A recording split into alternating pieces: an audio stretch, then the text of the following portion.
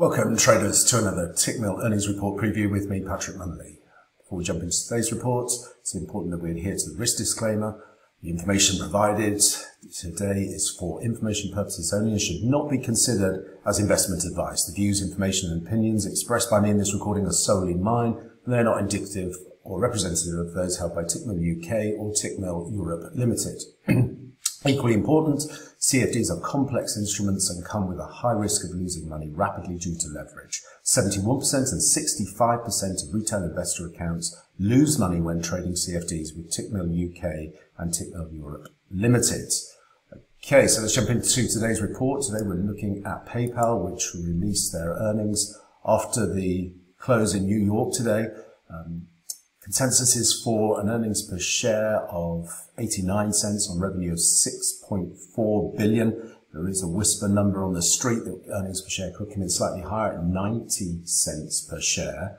Let's take a look at what we can expect in terms of the report. PayPal has boasted really a consistent track record of earnings and sales growth stretching back to at least 2010.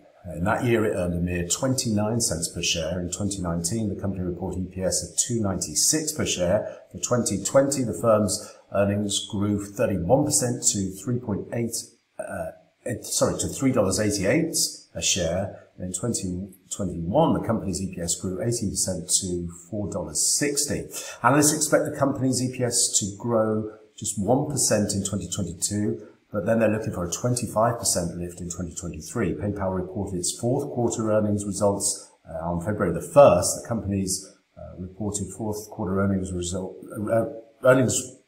fell way short of expectations, while total payment volume also came in below estimates, resulting in nearly 25% plunge in the shares. PayPal continues to battle with Block. In the cryptocurrency space, the two payment companies are marketing apps that let shoppers get discounts, make installments, and buy cryptocurrencies. PayPal's Venmo and the Square Cash app started off as person-to-person money transfer services for family members and friends. Now they've evolved into broad consumer financial services apps, fueling growth for these leaders in the burgeoning field of digital payments. In late 2020, PayPal launched a cryptocurrency trading service allowing clients to buy and sell Bitcoin. In addition, PayPal customers are able to use cryptocurrencies to shop at 28 million merchants on its network, which started earlier this year. Let's take a look at the statistics around the trading patterns at the earnings release for PayPal. Stock has moved higher in the immediate aftermath, 7 out of 12 previous reports. On average, though, the stock moved down 0.9% in the first day of trading after the company's reported earnings. Based on the previous 12 earnings releases, PayPal is more likely to trade lower one day after earnings for an average loss of 0%. The average post 5-day performance is a positive 0.2%. Let's see what the options market's pricing in terms of implied volatility.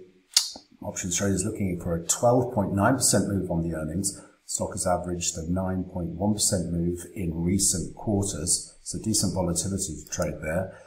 In terms of the flow and sentiment, we have a notable buyer of just over 10,600 contracts of the $100 call expiring Friday, May 20th.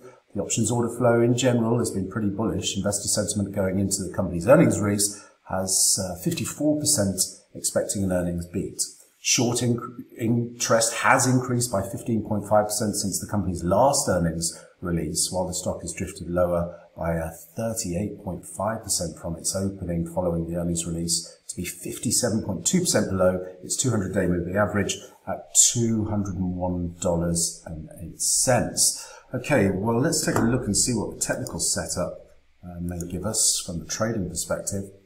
I'm tracking a 5-wave decline here.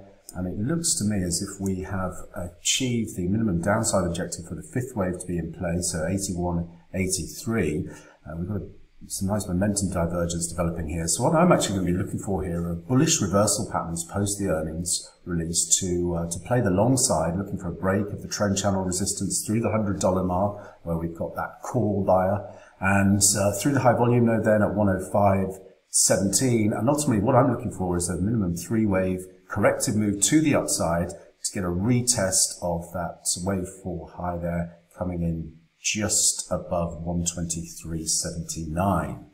At this stage, if we do get another horrid report, I would anticipate any moves through $82 to target a test of support down to the 74.80 before we start to think about looking for this the bullish reversal. But as we stand at the moment, I'm watching to see if we can get that turn into this wave 5 low and play for a minimum 3-way correction to the upside.